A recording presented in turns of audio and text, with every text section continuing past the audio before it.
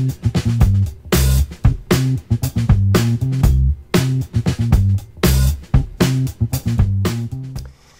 I want to talk about a real classic. It's Jubilation XXV from Amouage.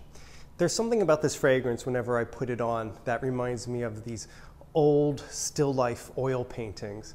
The reason why I love those paintings is because there's a dramatic tension between light and dark and foreground and background.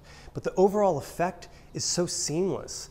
The illusion is so convincing, you actually think you see glistens of light.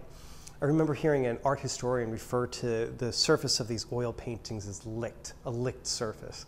I kind of think of Jubilation XXV as having the equivalent of a licked surface. It starts off with this wonderful blackberry note, a little bit sweet, of course, and a little bit dark. But the effect of the blackberry is almost boozy. I think of it as a blackberry elixir or something.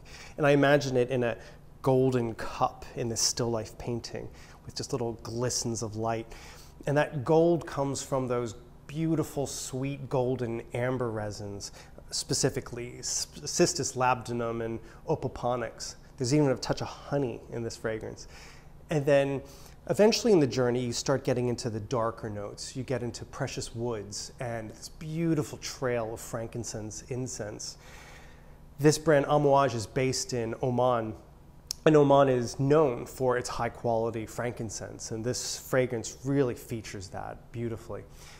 The perfumer who designed this is Bertrand Duchaufour, and he's truly a master. Everything he makes is just so interesting and well crafted.